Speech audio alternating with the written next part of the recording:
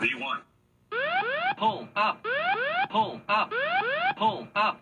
Terrain, terrain, pull up, terrain. Welcome to the Flight Safety Detectives. Hosts John Golia and Greg Fife, two of the world's most respected aviation safety experts, talk all things related to aviation and aerospace. This podcast and the Flight Safety Detectives YouTube channel are brought to you by the Professional Aviation Maintenance Association, PAMA, and Avemco Insurance, a world-class provider of aviation insurance and your one-stop for all general aviation insurance needs. Get a customized quote at avemco.com or give them a call at 888-879-0389. Tell them you're a listener of the show and receive a 5% discount. Now it's time to buckle up because it's wheels up for the latest episode of Flight Safety Detectives.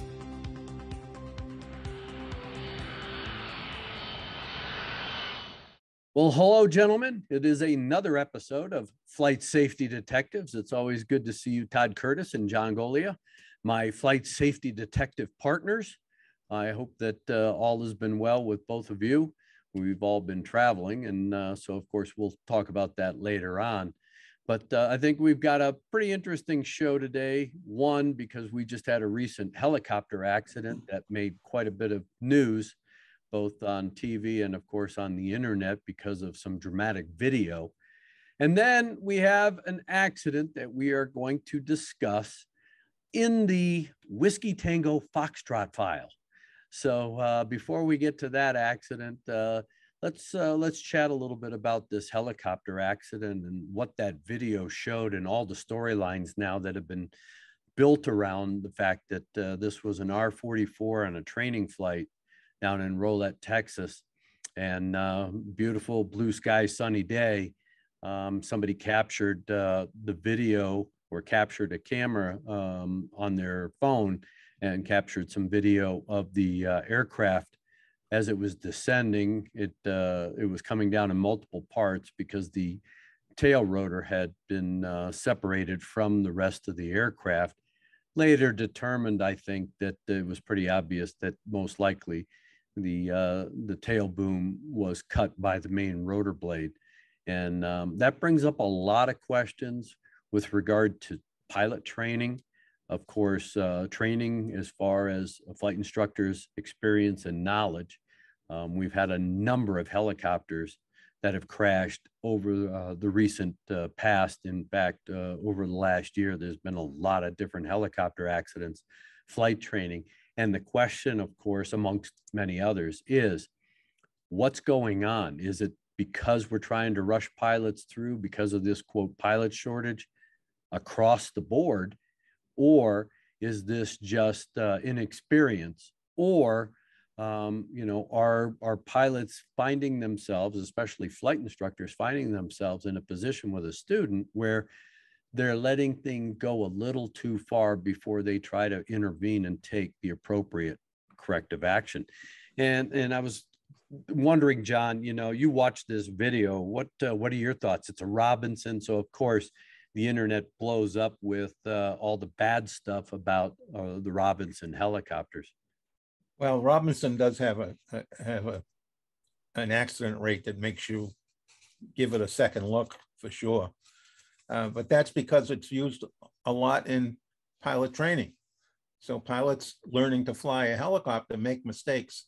And a Robinson is maybe not the most forgiving training helicopter there is out there, especially the R-22. Yeah. The numbers for the R-44 have been better than the R-22, but I guess before I blame it all on the helicopter, I got to blame it on the novice pilot trying to learn and the instructors that, like you said, maybe waiting a second or two too long to take it over. And then when they do, it's too late. Yeah, one of the other issues, and Todd, you can speak to this because you're back flying again with an instructor, and that is, again, you have, whether you're demonstrating as a flight instructor, I have to demonstrate to the student, okay, this is how you properly do a maneuver, and you're going to demonstrate the technique and the cues to look for, whether they're in the helicopter, outside the helicopter. That's one part of it. But then, of course, you're turning it over to a student possibly to then perform that maneuver. And you're watching technique, and you expect that there's going to be some slop in the student pilot's maneuvering of the aircraft. But how far, as an instructor, do I let that go? And it's really very subjective. Some are very cautious, and they'll get right on it and intervene. Others will just go, just fix that, or try to coach the student through it. And then next thing you know, they're finding themselves in a position they don't want to be in. What do you see when you're flying with your instructor?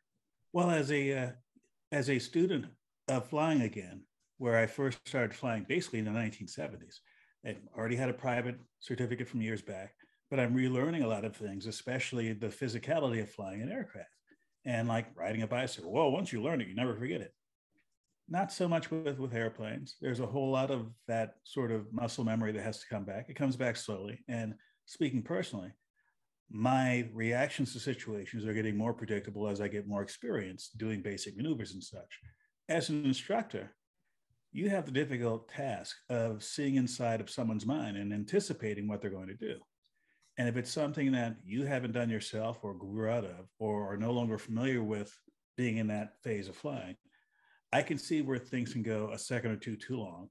And a second or two could be the difference between a stable flight and a boring trip home and something altogether different. Yeah. And I can't point to this situation. Well, the instructor did something wrong. Yeah. It's a dynamic situation. Yeah.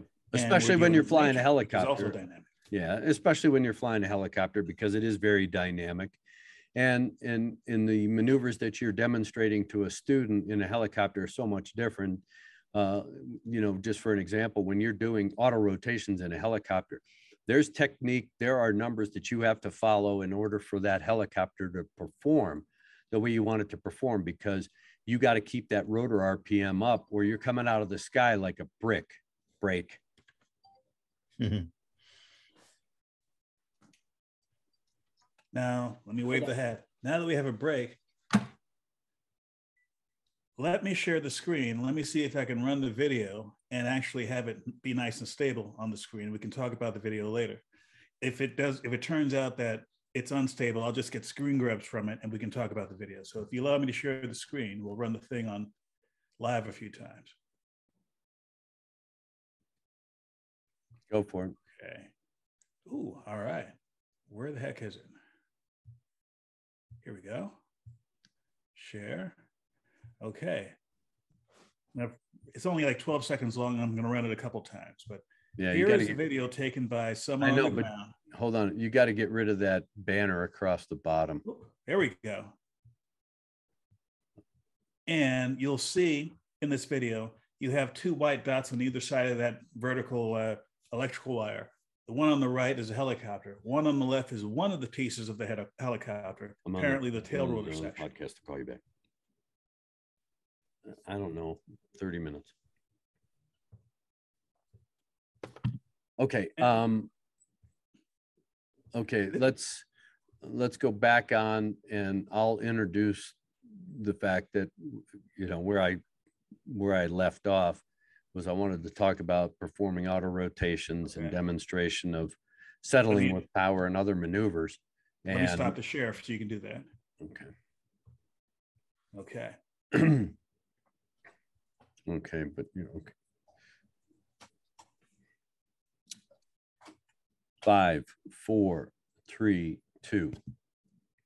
One of the things that, of course, we're talking about when we're looking at performing maneuvers, especially in a helicopter, are the demonstrations of things like auto rotations, which simulates an engine out, and now you have to auto rotate to the ground.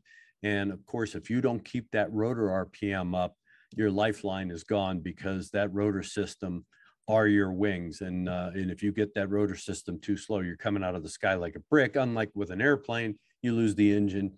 As long as you keep your proper glide speed up, you're going to be able to glide. And of course, you can stall a wing just like you can stall the rotor system. You also demonstrate other maneuvers in the helicopter, such as settling with power, things like that, or even a ring state where you're actually getting into your own rotor wash, and of course the blades lose lift.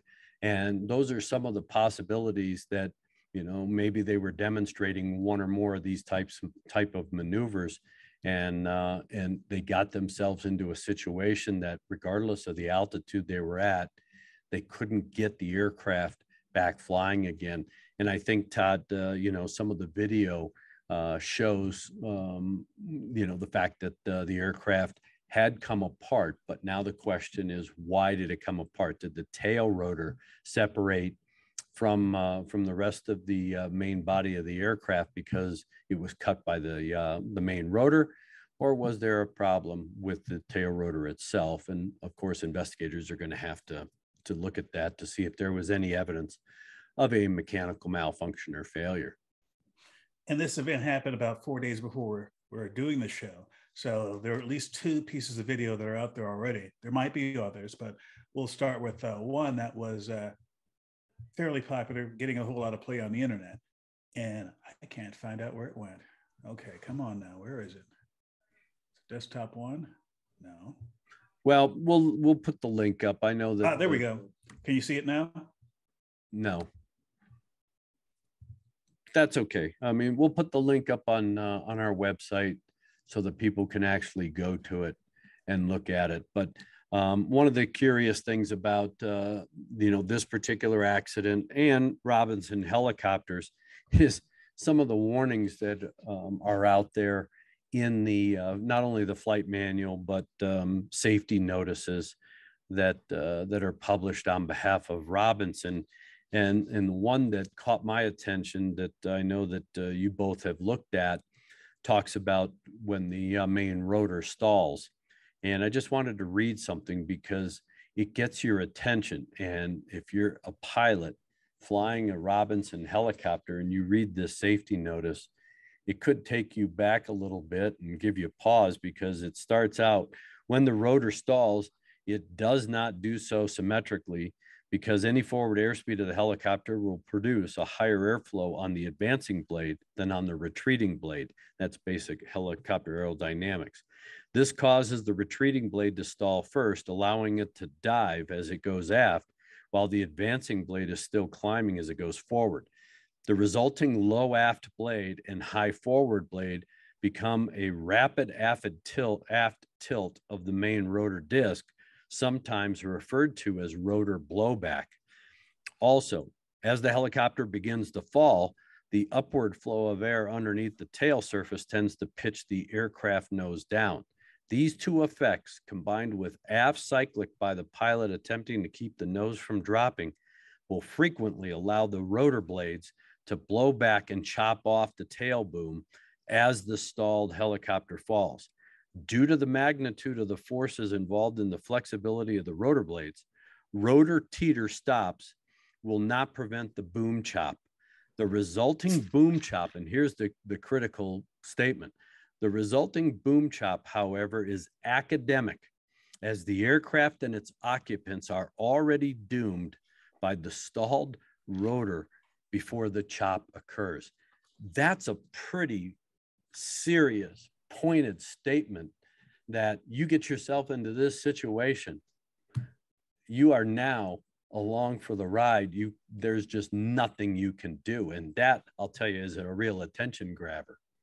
And it didn't necessarily happen in this case because, again, the investigation is in its earliest stages, but it certainly sounds similar to what you would see if you saw the video. There's an interesting aside throughout all of this. Now, the last couple of years, we've had substantial increases in the helicopter fleet. And the 2021 production for piston-powered helicopters was up 27%. And turbine helicopters was up 25%. So for whatever reason, we've got an awful lot of helicopters coming into the field. So the pilot training for helicopter pilots has got to be ramped up considerably. And I wonder if all these pilots, the instructor pilots, are trying to get as many people through as they can. They themselves are experiencing fatigue and overload from having to deal with inexperienced pilots. I mean, there may be a lot more at play here than just a dumb pilot in this particular airplane. Yeah, and you bring up a good point, John, because I got a friend of mine that owns a helicopter flight school, He also has a 135 certificate. He does air tours and that kind of stuff. He is having a difficult time hiring flight instructors, and he has high standards. So of course, trying to hire a high-time flight instructor is just damn near impossible for him.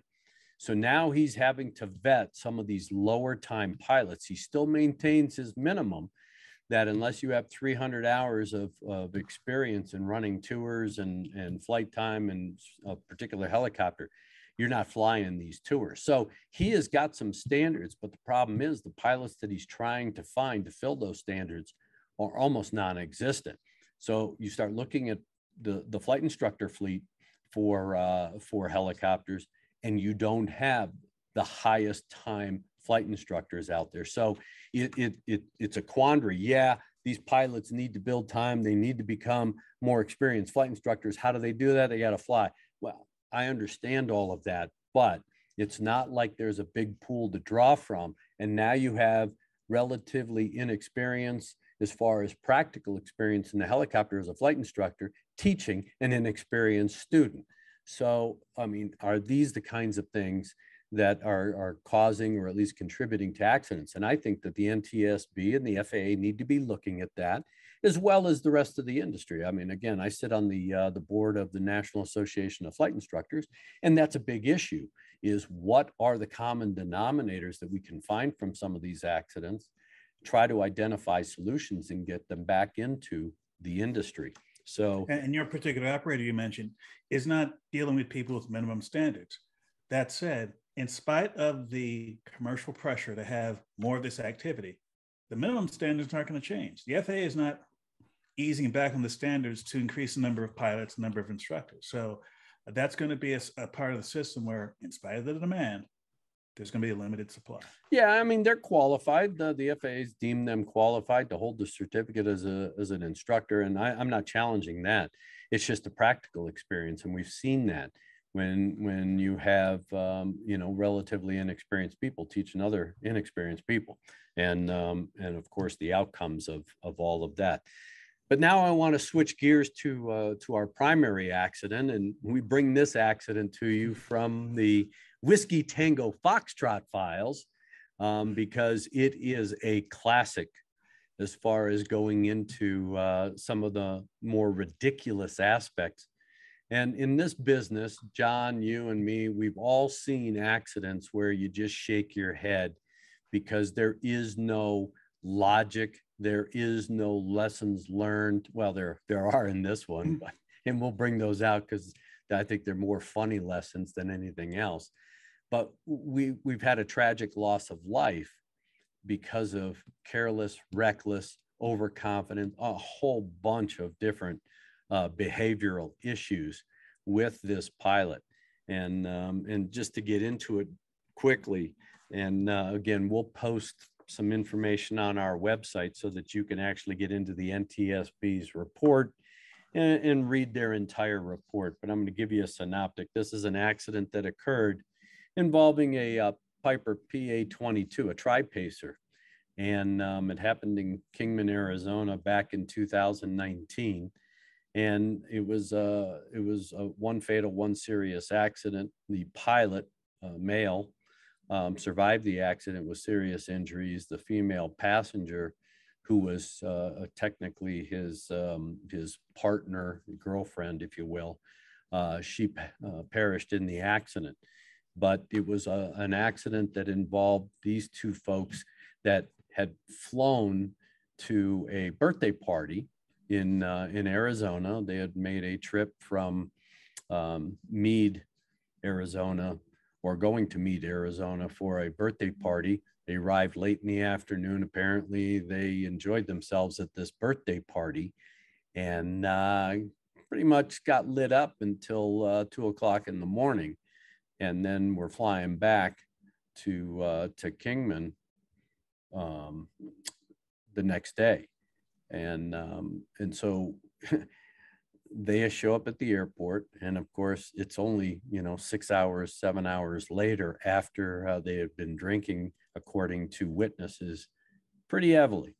And they got out to the airplane, and the female passenger apparently contacted her sister and said, hey, we're going to fly to another airport. We got to get gas. And the airplane, unfortunately, never made it to that other airport. But it was an interesting side note that the airplane, when it did crash, only made it about 10 or 12 miles from the takeoff point. And so, you know, it sounds like, okay, you get maybe a fuel exhaustion problem, fuel starvation problem. The pilot tried to put it down, unfortunately, put it down in a ravine, significantly damaged the airplane. He was seriously injured. She was fatally injured. And according to witnesses, the pilot had told them, because he ended up crawling out of the wreckage, getting to a road and flagging down some passerby people in a car, that he had an electrical failure, was trying to turn around, lost engine power at the same time, ended up losing the airplane and crashing. It's all of the findings, though, gentlemen, that really make this story. We know that pilots take off. We know they have engine problems. We know they try to make the proverbial 180-degree turn to go back to the airport, things like that. And you know, you can piece together what circumstances occurred, and the fact that the pilot may not have operated the airplane properly, hit the best glide speed, flew it into the ground, blah. And those are the basic, you know, typical facts. But in this particular instance, you start dissecting, and we start with the pilot, and we start with the airplane, and then we start with the circumstances. It becomes a very, very interesting story. The girlfriend apparently recently purchased this airplane for her boyfriend, basically, or at least for her boyfriend to use the airplane. She was not a pilot. She had no student pilot certificate or anything else, but she had purchased the airplane a couple of months before after having sold a house. So maybe she was trying to put money somewhere and she bought this airplane. The problem is that the registration had expired, and the FAA sent her a notice saying, hey, your airplane, you can't fly your airplane because your registration has expired. And apparently they never renewed the registration. So now all of a sudden you have one strike against you for an unairworthy airplane because the registration isn't valid. The other thing is, when she bought this airplane, she's not a pilot, so she couldn't get insurance on the airplane.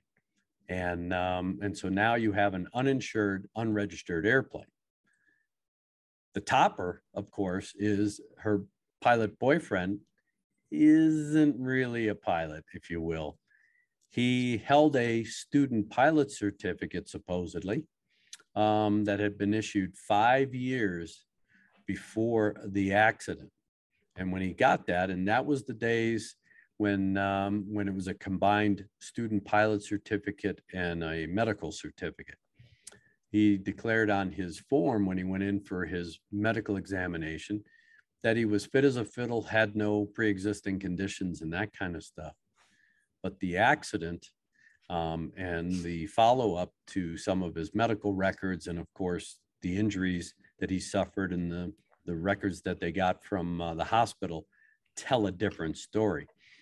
Todd, I know that you always like to delve into medical stuff, and we are always cautious because we're not doctors and we're not gonna dissect this guy. But one of the findings that the NTSB made, and which was documented in some of the reports, including the NTSB report and witness statements, was the fact that this pilot had diabetes and was using an insulin pump. And in fact, when he was being transported to the hospital after the accident, had several seizures apparently attributed to his diabetes. And the question, of course, is what were the triggers for that? And then did that alcohol, at least the heavy drinking, did that contributor cause it? We don't know. We're not doctors. But all of a sudden now you have a pre-existing medical condition that you haven't disclosed on an FAA medical. And even if he doesn't disclose this to an FAA official or a medical official, it's a common sense sort of thing. Now, I don't have diabetes, but I have other chronic health issues. Of course, you get to a certain age, you have chronic health issues of various types, most of which have nothing to do with whether you can fly a plane or not, some of which do. Diabetes is one of these where even if it's not causing a problem now, it should be something you should pay attention to. And just normal daily activities with diabetes, if you're not taking care of your insulin, what effect does it have on you as an individual? Individuals vary. In the hospital, he had a very high rate, a very high level of blood sugar. Was this due to the fact he wasn't taking his medicine after the accident? Was he high before the accident, high blood sugar before the accident? Was he not taking the right meds? These questions come up. They weren't answered by the public docket, but these are common sense questions you would have if you have a chronic medical condition. And you have to ask yourself, did he have a problem in the air? And he was using, the mechanical issues with the airplane as an excuse. That too has been unanswered because apparently after the accident, the NTSB's investigation, this pilot hasn't been very cooperative, hasn't provided him with any information, and basically has disappeared.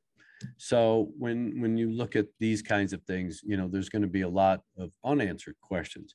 But John, when we look at the wreckage itself, one of the findings that was made was the fact that there were no fuel caps on either fuel tank.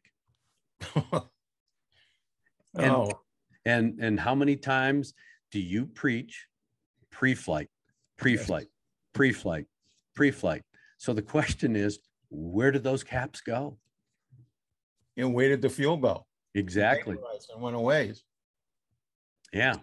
And so here you now have a pilot, they go out to the airport after their little binge from the night before.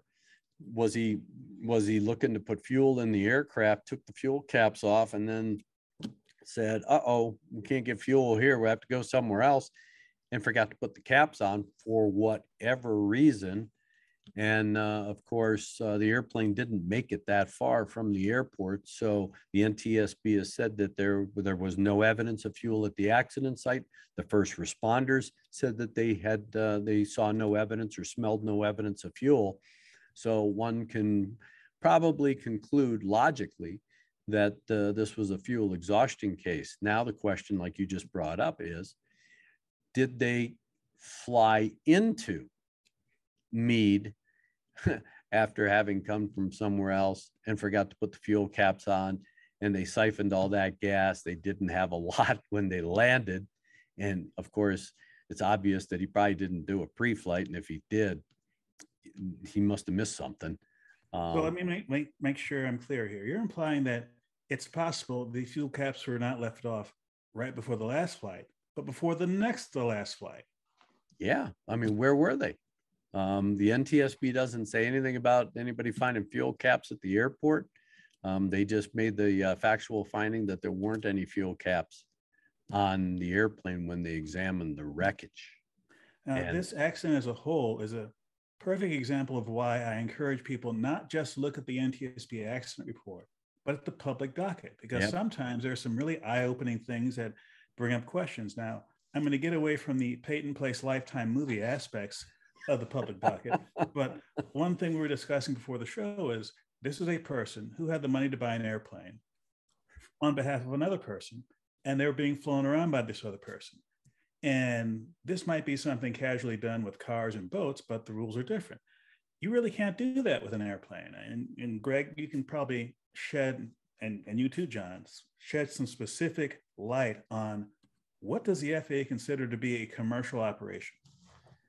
Well, when you look at one, I mean, this airplane was uninsured, and it's evident that because the woman who owned the aircraft technically wasn't a pilot, and there's no way she was going to name her. I mean, she could have tried to name her boyfriend as a pilot on the insurance policy, but according to his last medical certificate, he had a total flight time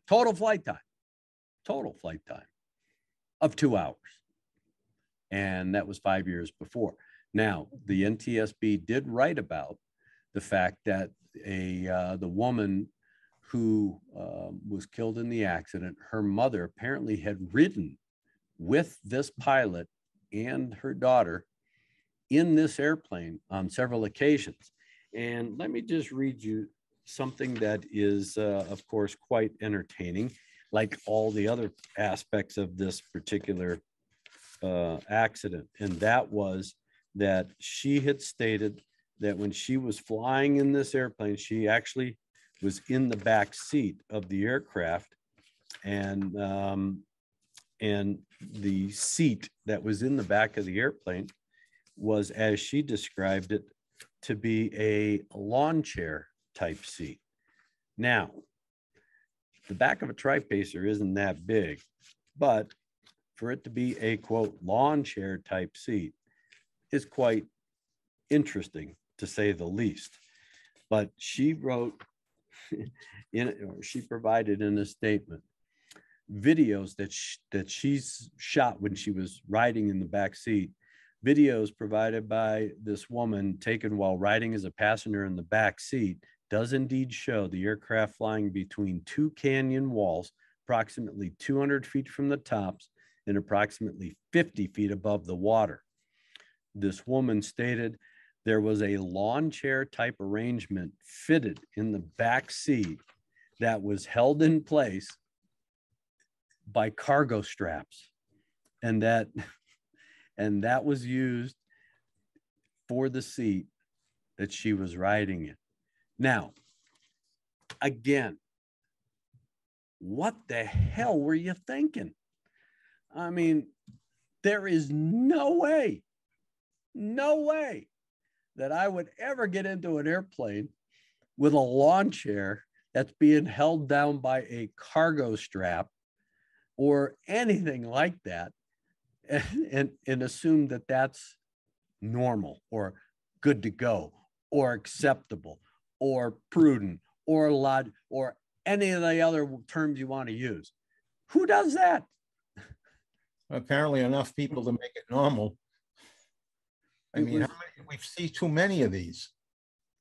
I mean, this one is really egregious, but we see accidents all too regularly with pilots that disregard common sense to go have fun or go do whatever it is they want to do.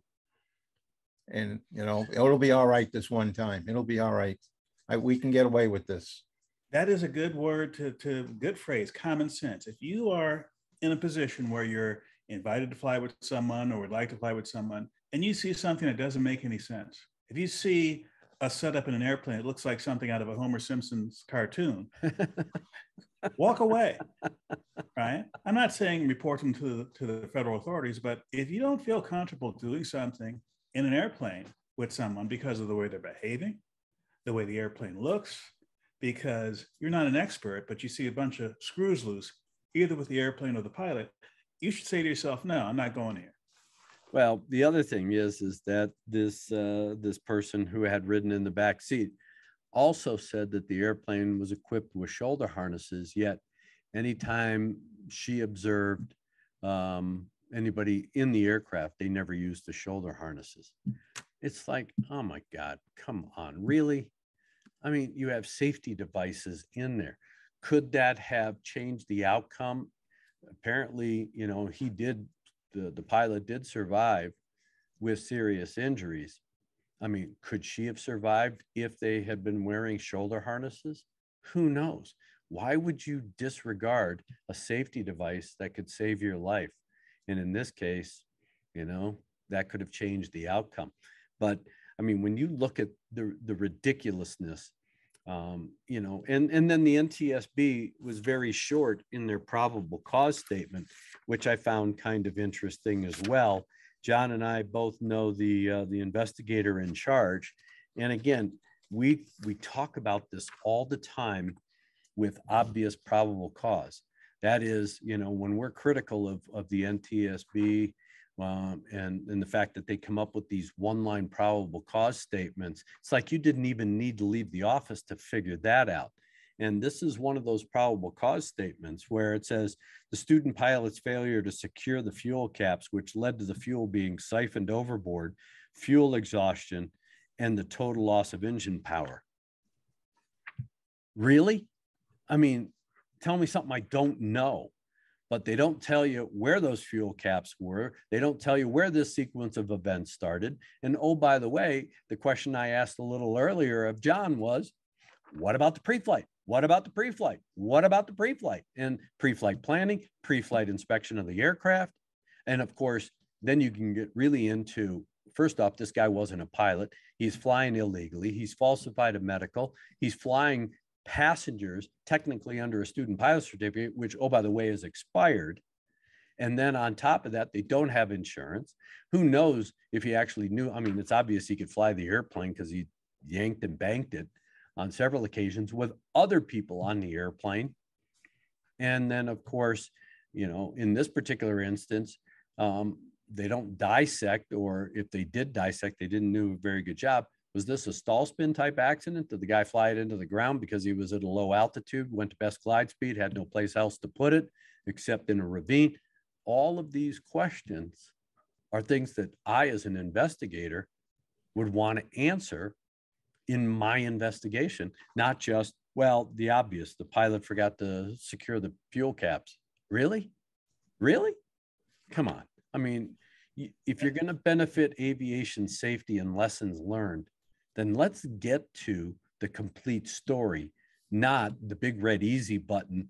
Well, you know, fuel caps are gone, fuel siphon. The guy just took off. He wasn't that far. He was only 10 miles from the airport. He couldn't have siphoned that much gas off. So the question is, do some aircraft performance. How much fuel did he get from the last place he stopped? And then do all the aircraft performance to see if that sequence of events started well before this last takeoff. There's another issue here, which is typically not discussed by the NTSB, but I think it's particularly relevant here. That's the social dynamic of, you have one person who wants to fly and another person who wants to fly. They're coming from different worlds. One person has resources, the money. The other person has presumably the knowledge. So let's put ourselves or any other aviation person in the shoes of the pilot. Let's say you were fully certificated. Let's say you did have your medical up to date, and someone makes you an offer that's hard to refuse. It's like, hey, I want you to fly me around this really, really sweet aircraft that you've been dreaming about for years. It's all up to date. Let's assume it has proper insurance. Let's assume everything is okay on the surface. What is your responsibility as a pilot to evaluate a situation like this where someone's offering you an opportunity to go fly? Well, that's a pretty dynamic and fluid situation. One, if I own the airplane, but I don't have a pilot certificate, and I come to you, Todd, and say, hey, I got this airplane, you got a pilot certificate, fly me around. I would think that the FAA could take exception to that because they may see that as a for hire situation. And when you look at compensation or hire, the FAA looks at a variety of different things. It's not just money exchanging hands. It's what does the pilot benefit from the operation. I've done a number of accidents where I did a King Air that crashed out here in Colorado. The airplane had been donated by an alumni to a basketball team. They flew the coaches out here on the airplane, and in return, the pilots were given tickets to the game. They went to the game, watched the game, came back, got on the airplane, they were heading back, and they had an in-flight problem, crashed the airplane, killed everybody. The question is, was that a commercial flight? That is a flight for hire or compensation. And the FAA looked at that and thought that those tickets were a form of compensation. And so that was a commercial operation. The same thing here is that you own the airplane. I have a pilot certificate. You need to go fly from, Boston down to Washington, D.C. I don't have any desire to go to Washington, D.C., but you call me and say, hey, will you fly me down there? I benefit from that flight in the accumulation of flight time. So it all depends on how the FAA looks at that operation, regardless of whether you're splitting expenses or not, because compensation, the flight time could be a form of compensation that the FAA may say that's a commercial operation. And it's all up to the FAA and their interpretation of the rules. But the insurance company, if you're going to use me, then I technically have to meet any kind of pilot policy provided by the insurance company. That is whatever the requisite requirements are to reside on that insurance policy. So there are a lot of dynamics, a lot of moving pieces that if somebody's going to try and do this, you want to check with an insurance company and the FAA before you do it, just not to, so you don't get yourself in trouble.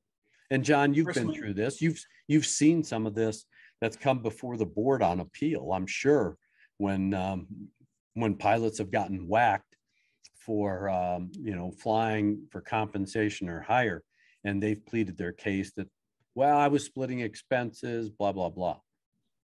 Yeah, that's commonly, if they want to fight all the way, that's the excuse that they will use. But those that get decent attorney representation will mitigate the case out. They'll settle the case and not bring it up because they know it's going to do nothing but cost more money, and they're going to lose. So yeah. they usually don't get all the way up to the board unless you have, again, somebody with a lot of money that just says, I'm going to fight this all the way. Yeah. And they do when they lose. And we know that there is a proper way of doing things. If I own an airplane, I'm not a pilot, and I'm going to go hire somebody that has a commercial certificate that can fly for hire, I am going to compensate them for flying my airplane. We see that. That's just a normal course of business. But where you really start skirting and getting yourself into trouble, into that gray area, as a private owner, looking for your buddy neighbor next door who has a pilot's license to fly you around, that's where things start to get real iffy. And you want to be above board, because the FAA doesn't take kindly now to what we call 134.5s. That is these illegal charters or illegal flights for compensation or hire. And in fact, they have started a separate office within the FAA for them to investigate these kinds of events solely. That is, looking for these 134.5 type operations, because there are so many of them. And we in the industry have always talked about that a lot of these guys being a generic term, a lot of these operators are getting away with things because they have the attitude of catch me if you can. And because the FAA is limited on resources, and of course, COVID really dented those resources and prevented a lot of the inspectors from traveling, a lot of this really got ramped up. And as we've seen in this industry since COVID, a lot of private aviation, that is charters, business aviation, has ramped up immensely because people want more control. They don't want to have to go to the airport, wear a mask. They'd rather fly private charter business aviation to get around all of that. Yeah, business is booming for the real 135s, hauling people around that don't want to put up with all the COVID problems.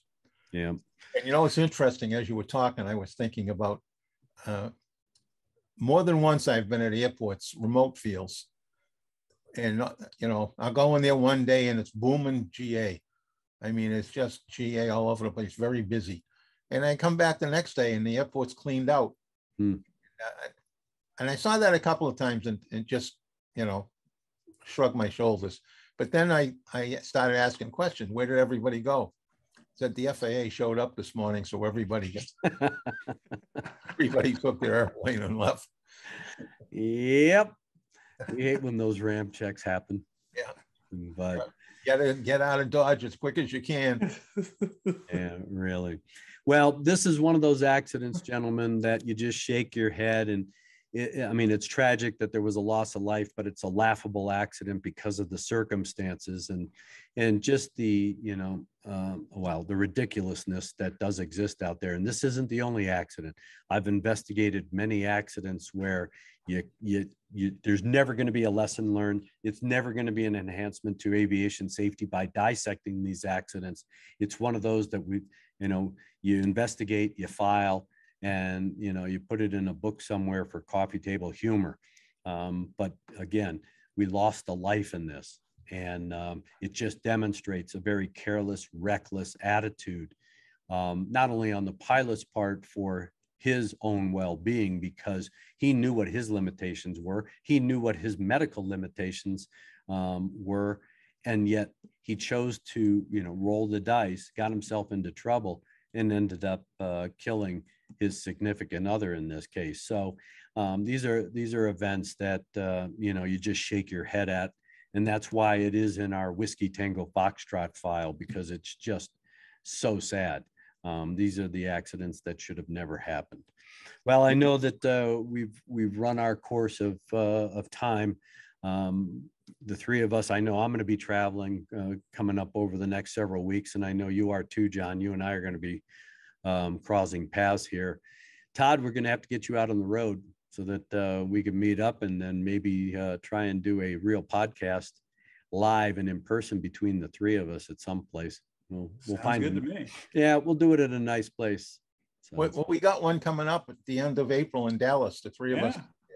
Oh, yeah, that's true. We are, because you're doing your maintenance Olympics down there, John, and the three of us will be down there carrying on and, of course, hooting and hollering for these teams. So we'll talk about that in our next show so that we can let our listeners and viewers know about what this maintenance Olympics is all about, that you now carry on your shoulders, and you've been doing it for quite a long time. And it's just a great event.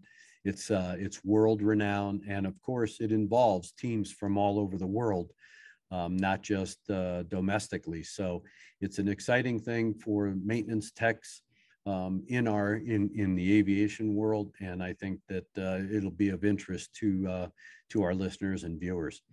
So, gentlemen. Today we got, Todd, what was it? Egypt? There was two new teams from. Yeah, Egypt and what was it? What was it? Brazil? No. Well, good. Yeah, so we do cast the net far and wide. We've had South Korea, China, Australia, Vietnam. Wow. I mean, it goes on and on. We've had teams from around the world. So yes, we'll talk about that next week. But you know what? We'd be remiss if we didn't say one thing about the woman who bought this airplane. If she had tried to insure the airplane, I know companies like Avemco would have been putting up great big red flags in front of her, which may have caused her to pause and say, what am I getting into? Or what do I need to do to correct this situation? And by not doing it, by not trying to insure the airplane, she missed an opportunity that could have saved her own life. Yeah. And again, aviation, you can't go into aviation with your head in the sand or a level of ignorance. You have to be well educated before you jump in. And that's why, hey, we got the internet. Go do some research, really figure out what aircraft ownership is all about, what you're responsible for, and things like that. Because again, you can't just go into it blindly, because you're going to find yourself in a place you don't want to be. So, well, gentlemen, it's always good to be on the air with both of you guys. Todd, I know that you are always one to provide us some pearls of wisdom before I turn it over to John for the last word. Well, the lesson to take away from what we said today is the following. If you're interested in aviation safety, do look into that public docket. You'll be surprised at what you might find. Yeah. Yes, entertaining reading. Yeah. Well, John, and we'll go I know where you're going to go, and this was a classic example of pre-flight preparation. So have at it. Doing pre-planning for your trip, and then doing a good walk around on your airplane. And if you do it in a half-hour lapses between when you did it, do it again to make sure that you haven't forgot something or somebody else hasn't come along and done something to your airplane and forgot to put it back in an airworthy condition. I mean, this is a perfect example of flying with your fuel caps off. Here goes all your fuel load. You don't even see it. And all of a sudden, the engine's not working.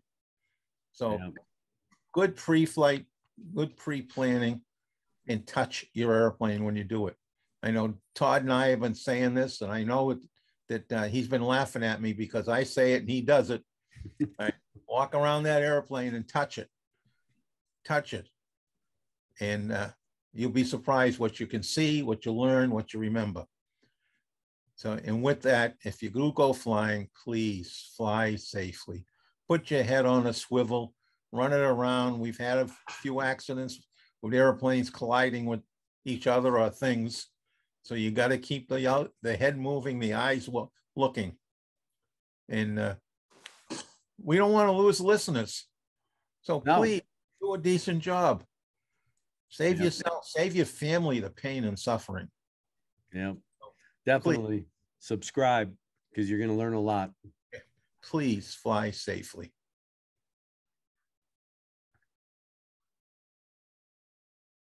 To listen or watch more episodes of this show, go to flightsafetydetectives.com, the Flight Safety Detectives YouTube channel, or your favorite place to listen to podcasts. To contact John and Greg about the show, send them an email at flightsafetydetectives@gmail.com. And remember, for aviation insurance needs, contact Avemco Insurance at avemco.com or give them a call at 888-879-0389. Mention Flight Safety Detectives and receive a 5% discount. Thanks for listening to the Flight Safety Detectives, and remember to always fly safe.